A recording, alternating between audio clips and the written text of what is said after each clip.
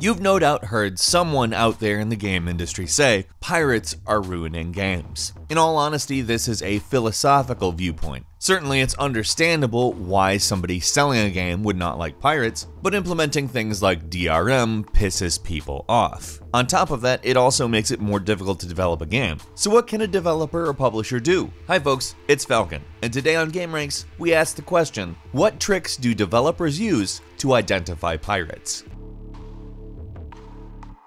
Now, the most obvious way game devs attempt to stem piracy is DRM. But the thing about that is nobody likes DRM. Gamers don't like DRM for the same reason developers don't like DRM. DRM takes resources to run. DRM essentially has to do the same thing a cheat engine might do, which is monitor the RAM. DRM that uses a connection to verify various pieces of code is sending things that it reads out of the RAM or out of the code of the game itself to a server, which is verifying it, sending it back and saying, alright, good. Now that's a simplified version of it. Denuvo specifically, one of the more prominent DRM software packages, uses a 64-bit encryption machine that requires cryptographic keys, basically a cipher that makes the encryption readable, that are supposedly unique to the specific hardware of the system it's running on. Another reason why people don't like Denuvo is because they, well, like their solid-state drives, and it seemed as if Denuvo was writing an excessive amount of data to the drive. Now, Denuvo claims that this is not true. Now, this is information that is constantly being disputed. It's an ongoing argument, and I don't want to say that I believe one way or the other because, honestly, things in this kind of argument change quickly. I'm just going to say that I don't like Denuvo, or really any DRM. It ends up taking up system resources and causes a game to work less well. Back when the release of Shadow Warrior 2 was looming, the lead programmer of the Flying Wild Hog team had this to say about DRM. We don't support piracy, but currently there isn't a good way to stop it without hurting our customers.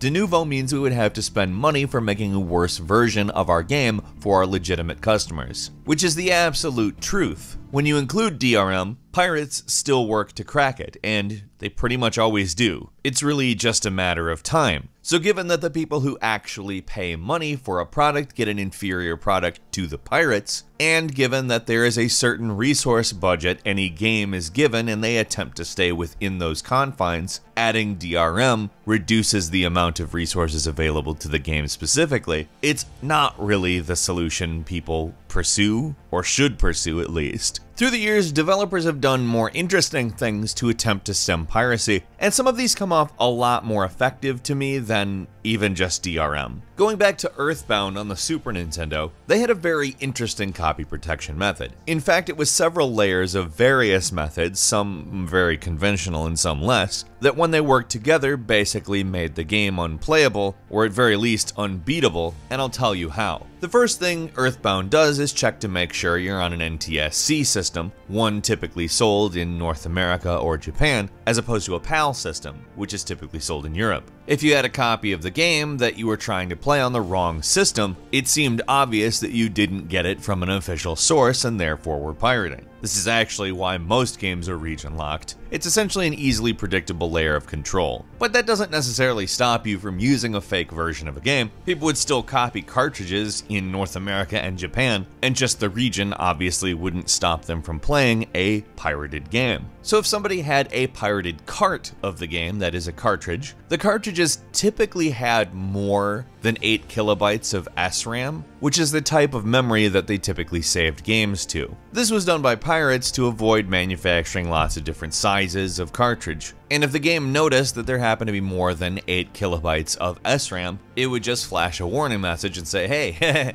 no. Of course, you could modify the code to skip this check, which a lot of pirates did, but Earthbound included another thing. It checked to see if that check was skipped, and if the check was skipped, it begins to throw a ridiculous number of enemies at the player. And while I'm sure that Soulsbound is probably appealing to some people, just a ridiculous, impossible version of Earthbound, to a lot of people, that just made the game unplayable. In fact, in a lot of areas of the game, you could easily not even notice there are enemies, and yet suddenly it's just covered in them. Finally, let's say you are the hardcore gamer that's like, fine, I like more enemies, bring on the fight. Well, they make it so you actually can't beat the final boss. In fact, it freezes in the middle of the battle, then deletes all your save games, then resets the game. The original Spyro Year of the Dragon for the PlayStation did a lot of similar things. The developers of Game Dev Tycoon, Greenheart Games, actually put out the pirated version of their software on their own. When their game came out, they put up a torrent of the quote-unquote full version of Game Dev Tycoon for Windows, cracked and working.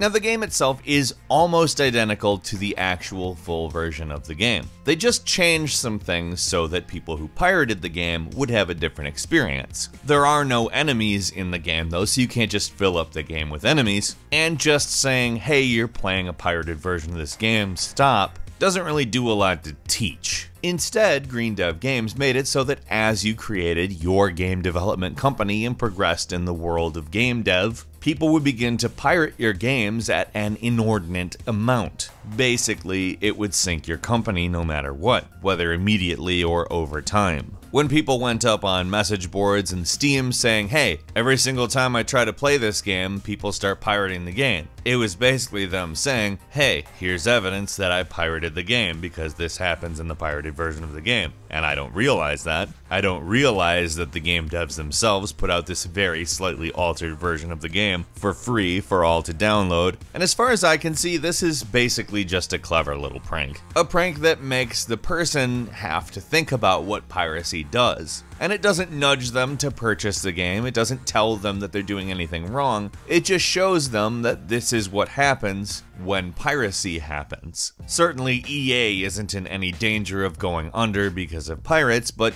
game developers the size of Greenheart Games certainly are. Now these are much more creative and in some cases hilarious ways. Hey, enjoy a much harder version of the game. Hey, enjoy what happens when your simulated game developer sinks because of pirates. Isn't that ironic? But something I think you really could do that would reduce the amount of piracy by quite a bit is just making a public demo available, allowing people to actually try the game before buying it. We've been seeing more betas and demos recently than we have in previous years, but it certainly doesn't compare to way back in the day when shareware versions of basically everything was like the first third of a game just out there for you to get. And if you liked it, you could continue playing. This not only provided more incentive to players who wanted to complete the game to buy it, but it also added more incentive for developers to make everything after the shareware section of the game also worth playing.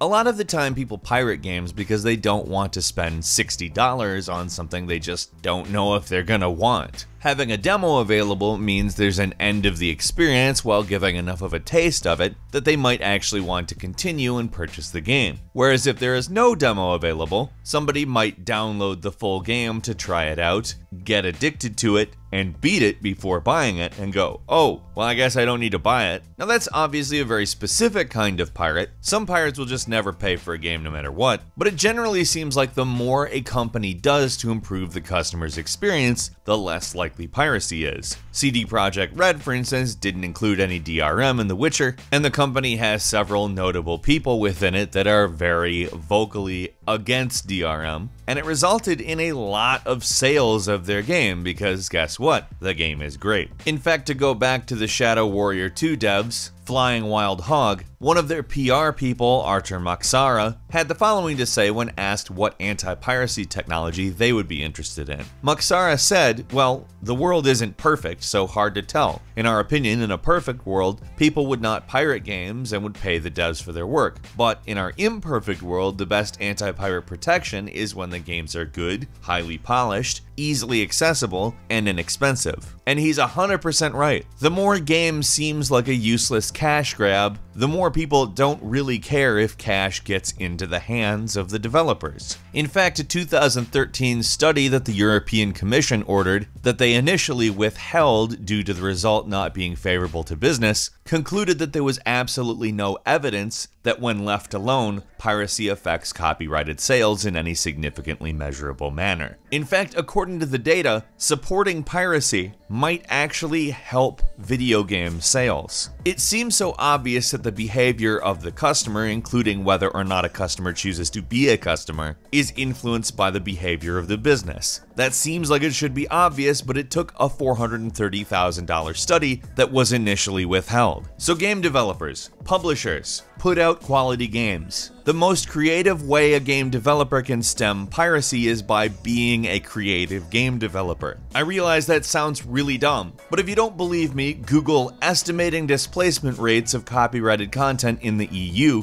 the study released by the European Commission. I promise it is significantly more boring than listening to me talk, but if you're interested, you're interested.